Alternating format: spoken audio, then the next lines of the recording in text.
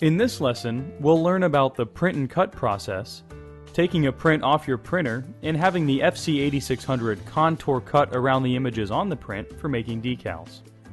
We'll cover how to make a contour cut path, how to use layers effectively for this process, registration marks, why they are needed and how they are used, and then the steps required to load the print onto the cutter. The software that we're going to be using in this lesson is Cutting Master 3 with Adobe Illustrator CS6. While this may not be the software you're using, the process is similar. The first step to the print and cut process is to create the cut path. Keep in mind that the cut line should be created after the design of the image is complete. A cut path can be any shape. For instance, a typical decal may be in the shape of an oval, rectangle, with or without rounded corners, a triangle, or any shape you see fit. In many cases though, a design is best suited with a cut path that contours the shape. For instance, here we have a design that could use a circle or oval, but as you can see, it has unnecessary white space around the image. This design would be best suited for a cut path that contours the design. In some software applications such as SignLab, FlexiSign, and our own GraphTech Studio application, creating a cut path that contours the shape is a very simple process.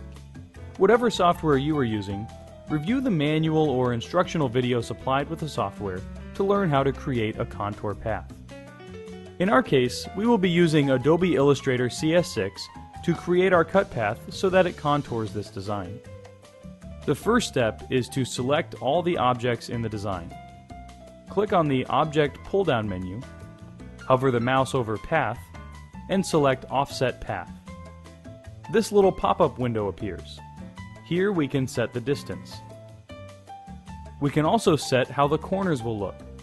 For instance, we may want to have the corners rounded a little. And click OK. It looks a little messy right now, but we will take care of this in a minute. Click on the Window pull-down menu and make sure Pathfinder is open. Let's click on the first button, Unite. We'll want to switch the colors, so we'll do that now. Change the stroke color to red. This is up to you, but we may want to get rid of the holes inside the new outline. Let's release the compound. Hold the Shift key and click on the outline. Delete the smaller object inside. And there we have it. As mentioned before, any shape can be used as the cut line. However, the only thing we suggest against is using part of the design as your cut path. This can create difficulties. In cases where you want the cut path to be right on the edge, create a separate outline and enter 0 for the distance. In this case, you may want to bleed out the design beyond the cut line. The next step is to separate out the cut path from the rest of the design. This has to be done to avoid printing the cut line. Using the Layers palette can help in this. What we will do here is create two layers, one for the items to be printed, and the second layer for the cut path. The first step is to establish the first layer as the print layer. Next, we will create a new layer and label it as the cut layer. Now we can move the cut path to the cut layer by clicking on the cut path, and in the Layers palette, drag this dot to the cut layer. This will place selected objects to that layer, in this case, our cut path. To check this, we can turn off the print layer, and this should leave the cut path.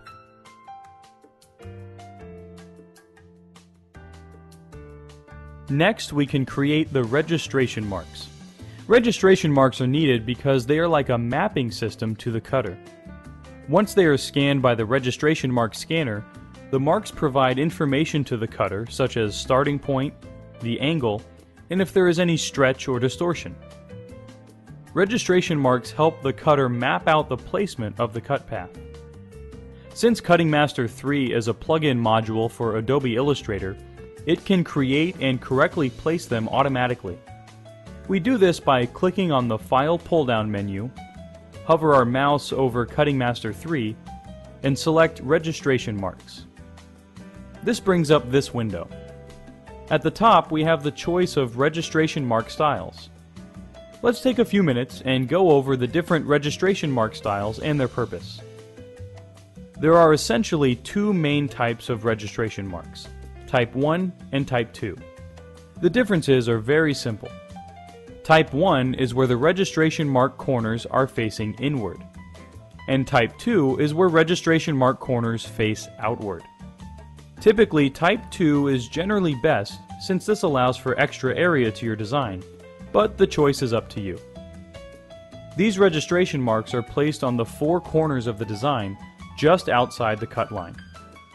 When placing the registration marks, there is generally a margin or distance between the cut path and the registration marks, depending on the design. When cutting longer designs, there's another option of using what is called segmented registration marks. This is where, along with the registration marks on the four corners, there are registration marks that look like little T's between the corner registration marks, as you see here. Segmented registration marks are used by the cutter to determine if any bowing has occurred during the printing process. In a print like this that is exceptionally long, if only the four corners were scanned, you might find that the beginning and the end of the printed image are cut accurately, but the midsection would be a little off. On the other hand, when reading these registration marks, the cutter can adjust the cut line to compensate for the shifting. When choosing a pattern, keep in mind that the more segmented registration marks there are, the longer it will take to scan, but with better cut accuracy. Now that we understand a little more about registration marks, let's examine the different pattern choices that Cutting Master 3 offers by clicking on this pull-down list. Here we are given several choices. The standard styles are with the Type 1 and Type 2 on the four corners, or whether we want segmented registration marks Type 1 or Type 2 in the horizontal direction or vertical direction. If the design is longer in the horizontal direction, then you'd choose the H- segment Type 1 or 2. If the design is longer in the vertical direction, then you'd choose the V- segment Type 1 or 2. The other choices at the lower end allow us to use a reduced number of registration marks. For instance, when cutting a smaller design, you may find that there is only need for 2 or 3 registration marks. This is helpful when you have a large number of decals to cut, perhaps on separate sheets where reducing the number of registration marks will increase the production. In our case here, we'll use 4 marks, Type 2. Units we'll set to inches. The length is important for longer jobs. Having longer registration marks allows the sensor to more readily capture them during the scanning process. The thickness is important for jobs that have lamination. Once again, having thicker registration marks allows the sensor to capture the registration marks more readily during the scanning process. Margin is the distance between the cut path and the registration marks when relative to cut job is selected. When this is the choice, as a suggestion, set the registration marks as close as possible to the cut path, but keep in mind that the design should not be within the registration marks. Otherwise, the registration mark sensor will scan a line or object that is not the designated registration mark. When setting the margins for the registration marks, leave at least 3/4 of an inch or more between the edges of the media and the registration marks. Note that the registration mark sensor cannot scan anything outside the outer wheels. Also note that when removing an individual sheet from the printer, leave at least 3 inches on the back end of the sheet and at least 1 inch on the front end. When relative to media is selected, the margin then becomes the distance between the media's edge and the registration marks. A line document with registration marks will do just that. It will base the positioning of the registration marks with the document's origin. Once all the settings are to our liking, click Apply. This will place the registration marks on the drawing. Clicking Apply will allow you to view how the registration marks will look after any changes are made. This is convenient since you can see how the registration marks will lay out prior to clicking OK to finalize them. Then, once the registration marks are to your liking, click OK. Let's press Ctrl-Z or Command-Z on the Mac and start over. There is another option that will allow you to place the registration marks where you would like to have them. Let's draw a rectangle.